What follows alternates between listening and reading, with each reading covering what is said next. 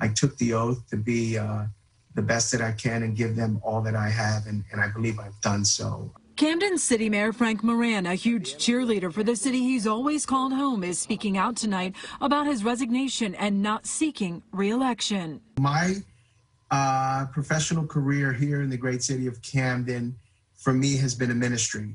Preaching, Camden is better off now with new corporations like American Water, a new waterfront hotel, and crime on the decrease. Neighborhoods are safer because police officers have garnered the support of the neighbors and the trust. In just the last 2 years, Camden has seen significant turnover in leadership, saying farewell to school superintendent Payman Rohanafard, as well as not just one, but 2 police chiefs. What do you attribute that turnover to? This is unlike any other job. You have to be cut out for it. In life, it comes to a point in time when one has to make a decision on what the future holds, and I have that opportunity to literally end this chapter, turn the page and start a new chapter. Moran also wants Camden to rise above COVID and says the next 7 weeks, vaccine deliveries will prove to be a godsend to his city.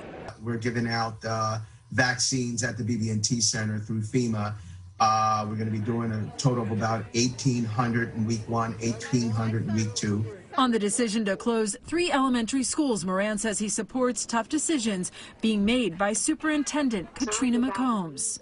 Our schools deserve to have, air conditioning like other suburban schools, in the summer hot months during the school year. But more importantly, deserve to have the books, the curriculum to allow them to be competitive in this world as they get older. So what's next? I'm not going anywhere too far. I will remain in the city. Outside of some rest and relaxation with his growing grand kiddo family. We'll have more on that and the city's job growth when we see you at 5.